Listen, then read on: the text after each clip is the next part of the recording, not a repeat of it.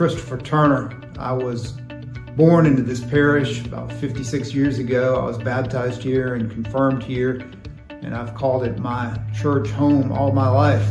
I remember in the summer of 1984, it was the summer before my senior year in high school, my mother woke me up one summer morning and said, your dad's been gone since before sunrise. The church was on fire. So I got up and got dressed and drove over here as soon as I could. We walked around, my dad and I, and picked up some old pieces of stained glass that had come out of the windows that day. I found them recently as I was looking through the old house, and they're covered with soot.